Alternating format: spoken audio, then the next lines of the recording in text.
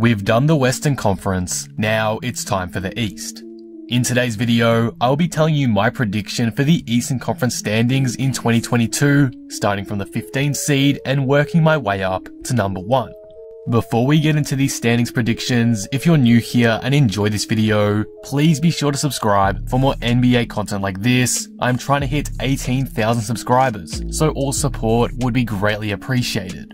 Anyway, with that being said, let's get right into these predictions, starting at number 15. Number 15, the Orlando Magic. I'll keep it completely real with you. The Magic look pretty shocking going into 2022. Their future is quite bright, don't get me wrong. There is plenty of young talent on this team that can become something special one day, such as Cole Anthony, Jalen Suggs, RJ Hampton, Gary Harris, and if healthy, Markelle Fultz and Jonathan Isaac. However, I think this team is far too young and inexperienced right now to do any serious damage and simply win a lot of games. The Magic will be fully locked in on development next season and will probably hope to land a top draft pick as well.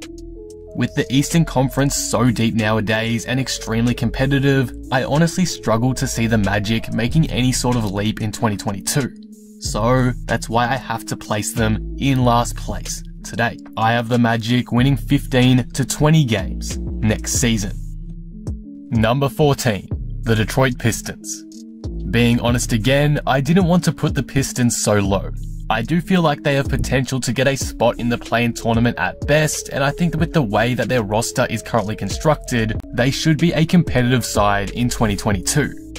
However, with that said, like the Magic, I think inexperience and a larger focus on development will come into play in keeping the Pistons down toward the bottom of the Eastern Conference standings.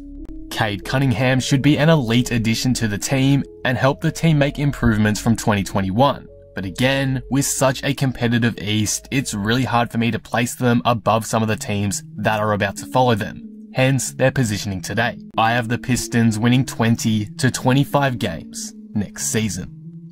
Number 13, the Toronto Raptors. I'm really not sure what to make of the Toronto Raptors right now, but I am pretty confident that they'll miss the playoffs again in 2022. I'm aware that will annoy a lot of people, but after losing Kyle Lowry and not really upgrading the roster much at all over the course of the offseason, I just can't see the Raptors getting back in the playoff hunt seriously.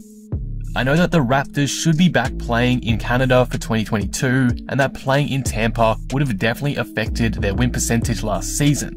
But for me, there's just too many question marks around this team for me to place them higher confidently.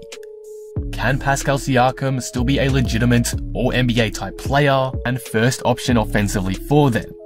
Is the team deep enough to compete with other squads around them?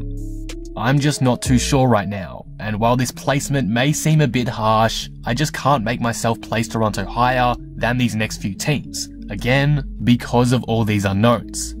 With Masai Ujiri also an open critic of the play-in tournament, I think Toronto will intentionally fall back a bit if they don't feel they're a real chance to make the playoffs, contributing further to this placement. I have Toronto winning 25 to 30 games next season. Number 12, the Cleveland Cavaliers. The Cleveland Cavaliers are an exciting young team going into 2022. Bolstering their squad a little bit with additions of Lauri Markkanen, Evan Mobley, and more. After heavy trade rumors involving Colin Sexton, they've decided to run it back, and personally, I think that's a good thing. The combination of Sexton and Garland is something I still think is worth testing out, especially with Mobley now in town. So I think with some experimentation and time to mesh, the Cavaliers could become very competitive next season. However, as I've mentioned, the Eastern Conference is as deep as ever with talent, and there are so many teams deserving a playoff spot. For that reason, I feel like a young team like Cleveland is still on the cusp of making a move, but won't be able to just yet, regardless of how talented they are on paper. Give it a year or two and Cleveland could be a serious threat for the 8th seed and play-in tournament spots. But right now, looking at the other teams above them, they're still a fair way out, which is why I have to keep them pretty low at the 12th seed today. I have the Cavs winning 30 to 35 games next season. Number 11. The Washington Wizards. The Wizards are an intriguing team to me, and their core group of players, still featuring Bradley Beal, could be easily a playoff caliber side next season. However, I think they just as easily could be a bottom 5 team in the East. So their final placement is coming down to the play of Beal and his new supporting cast. After losing Russell Westbrook, Washington will inevitably take a hit in the win column regardless, but I think their return package for Russ, plus other additions made to the roster during the offseason, is still pretty decent, and could be the factor that makes or breaks their season. If Kyle Kuzma, Rui Hachimura, Spencer Dinwiddie, etc. can break out and play their roles consistently, the Wizards might be a playoff side. Beal's supporting cast in Washington has generally been poor, and he's had to do some serious carry jobs over the years. So if that can change and Beal can maximize his talents in a more effective way, the Wizards may be a smoky to steal a playoff spot. However, if these players struggle, Beal may be in for another frustrating year that sees Washington fall out of the playoff picture once again. Right now though, I have to say that there's just too many unknowns for me to confidently place the Wizards in the 8 as a playoff side, so I've gone a bit more pessimistic here and placed them at 11. I certainly do believe they are capable of being a play-in team or as high as the 8 or 7 seed. But again, the lack of certainty around how their core group of players will play is making me keep them out. I have the Wizards winning 35 to 40 games next season. Number 10. The Indiana Pacers. The Indiana Pacers took an unexpected fall down the standings last season, dropping from the 4th seed in 2020 to out of the playoff picture. With not many improvements to the roster over the offseason, I think the Pacers will continue to be a solid, respectable team, but nothing more than that. The combination of Sabonis and Brogdon is good, but with losses to guys like Oladipo, TJ Warren with injury, and more, the Pacers are starting to lose their edge over competitors, and it's resulting in some mediocrity. If Sabonis has another All-Star year, Indiana could scrape in to the top 8, but right now, around the 10th seed seems fair to me. I have the Pacers winning 40 to 45 games next season. Number 9. The Charlotte Hornets. The Charlotte Hornets took a leap in 2020 to make the play-in tournament, led by the fantastic play of the Rookie of the Year, LaMelo Ball. With LaMelo expected to take a sophomore leap and the Hornets making some solid offseason moves, such as acquiring Kelly Oubre, they look like a side who will be back in the hunt for the 8th seed as soon as next season. As good as they are though, and with plenty of guys looking like they could be all-star caliber talents as soon as next season, like LaMelo and potentially even Terry Rozier if he continues his hot form from last year, I just think the Hornets aren't quite ready yet for a playoff entrance. They're on the cusp for sure, maybe a year or two away, and they'll certainly be a lot larger of a threat than a team like, say, Cleveland or Detroit. But again, I think they're just a step or two away from that 8th seed spot. With that said though, I definitely consider the 9th seed as a pass mark for them in 2022, and I have them winning 40 to 45 games next season. Number 8. The Chicago Bulls. The 8 and 7 seeds were a real toss-up for me, and I feel like I'm disrespecting both sides a bit by putting them this low at 8, but looking at how tightly contested the top 8 is in the East, teams from really 3rd to 8 could all end up within a game of each other next season. That's how unpredictable it is right now. So don't try to look at this as me hating on Chicago, because I'm really not. For now though, I've gone with the Chicago Bulls here. And the main reason why that's the case is because we haven't seen them play together yet. A lot of the teams above Chicago, we know what they're capable of. We've seen them do damage in the regular season and postseason. Chicago, as amazing and as fun as they seem on paper, still have a lot of question marks around them. Because again, we don't know how the new additions of DeMar DeRozan, Lonzo Ball, etc. are going to gel with Zach LaVine and co. For all we know, Chicago could leap up the standings and be a top 5 seed out east, or barely be a playoff side. And because of that uncertainty, I feel like it's fair to place them in the middle ground at the 8th seed, as much as I'd prefer to have them a little bit higher. Again, this section of the East is so tight, 3rd to 8th could be placed in any order and I wouldn't be mad, so please know that this wasn't an easy decision. The Bulls do look stacked with Levine, Vucevic, Lonzo, and DeMar DeRozan now, and they're going to certainly be one of the must-watch teams for 2022. I have the Bulls winning 42 to 47 games next season. Number 7. The New York Knicks. The Knicks are not a team to be slept on next season, and while I do have them dropping in the standings, I don't think that should take away from their improvements in the off-season that should see them remain as a playoff side. Last year, the Knicks had a bad offense, especially in the half court. They lacked creation as a whole, as the offense all fell on the shoulders of Julius Randle and Derrick Rose, and those two guys aren't ideal primaries. To fix that, the Knicks have added Kemba Walker, a terrific shot creator with his shooting, ability to create out of the pick and roll, passing talent, and more. Add into the mix Emmanuel quickly off the bench, quality off-ball pieces like Evan Fournier, and having Julius Randle and Derrick Rose being able to maximize their offensive talents in a less heavily relied upon role, the Knicks have got a pretty amazing offense going into next season to pair alongside their elite defense. All round, the Knicks are looking like a playoff lock, and it's why I can't disrespect them by placing them any lower than 7 today. I have the Knicks winning 42 to 47 games next season.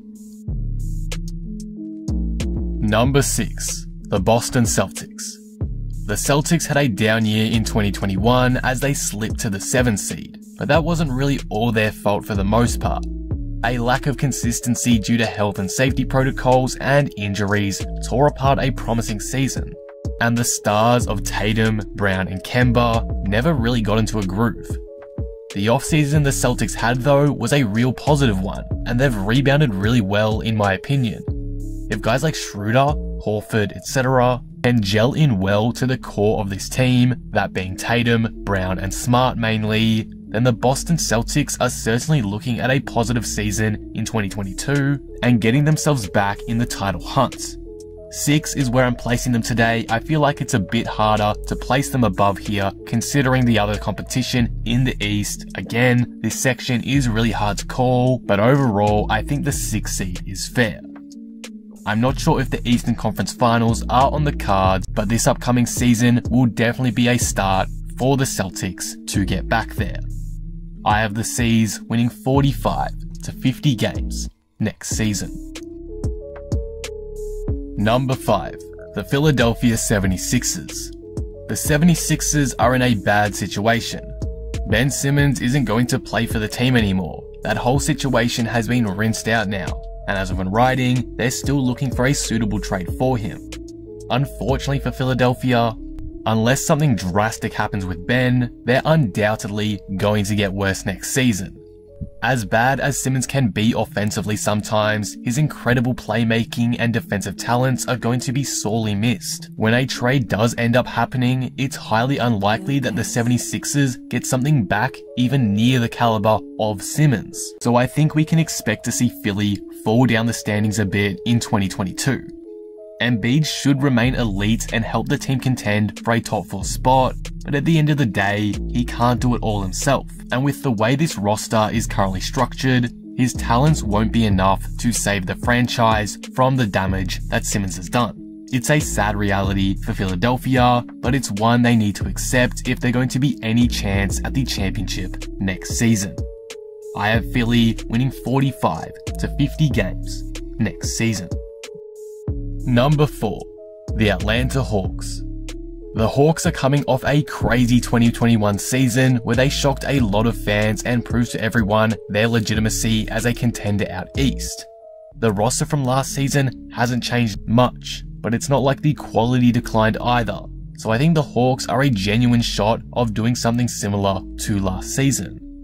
With Trae Young continuing to improve and evolving into a serious superstar in the league, and with the supporting cast around him damn near perfect at this point, it wouldn't surprise me if the Hawks are one of the teams to beat out east next season, which is why I have them at 4th today. I have Atlanta winning 45 to 50 games next season. Number 3. The Miami Heat. The Heat have rebounded brilliantly from an embarrassing playoff exit in 2021, being arguably the biggest winners of the offseason after they landed Kyle Lowry. For that reason, I have to place the Heat as a top 3 team in the East for next season. They look ready to contend again, and Lowry's experience is going to be incredibly valuable in helping this team try get back to the finals. Ensuring that Bam Adebayo continues his development as one of the better centers in the league, and ensuring that Butler is healthy also, the Heat will definitely be one of the tougher teams to beat out East. They're also going to be extremely fun to watch. The Heat look really exciting going into next season, which is why I have them in 3rd today, winning 50 to 55 games in 2022. Number 2. The Brooklyn Nets. Out of any team in the East, I think the Brooklyn Nets are the ones to move on to the NBA Finals. If healthy, they're probably the best team in the NBA, and we got flashes of that last season. However, I'm gonna place them in 2nd today, because I think they're more likely to rest players throughout the regular season, and with the status of Kyrie Irving a bit murky right now, he may end up missing some critical games throughout the season that will drop them a bit in the standings. Unfortunately, we can never seem to trust the health of this Nets squad, and while I believe they should be as healthy as they've ever been next season, the front office and coaching staff definitely won't want to take any risks that may cause another short-lived playoff run. For that reason, I have the Nets in 2nd today, but don't get me wrong, I'm not trying to doubt this team at all. A healthy KD, Kyrie Irving, and James Harden is scary as, so definitely be on the lookout for this borderline super team in 2022. I have the Nets winning 50 to 55 games next season. Number 1. The Milwaukee Bucks. The Bucks just had to go first. The champions deserve their ranking here. Giannis Antetokounmpo will be as ready as ever to go back-to-back and taste the joy of winning it all again. We now know the Bucks have a capacity to win it all with their trio of Giannis, Chris Middleton, and Jrue Holiday. My only question is, why can't they do it again? I think they'll be ready to prove it's not a fluke and get it going from day one. These are going to be some exciting times ahead for Bucks fans. We're just going to have to wait and see if they can prove me right. I have the Bucks winning 55 to 60 games next season. And that will conclude my standings predictions for the Eastern Conference. To recap, I have the Bucks finishing 1st, followed by Brooklyn in 2nd, Miami in 3rd, and the Atlanta Hawks in 4th. To round out the rest of the playoffs, I have Philadelphia, Boston, New York, and Chicago. Then from 9th to 15th, I have the Hornets in 9th, Pacers, Wizards, Cavaliers, Raptors, Pistons, and lastly, the Orlando Magic. Be sure to let me know down in the comments below what you think of my standings for the Eastern Conference, and also be sure to drop your own predictions down below in the comments as well. If you enjoyed this video, be sure to drop it a like and subscribe, but with that being said, I am out. Peace.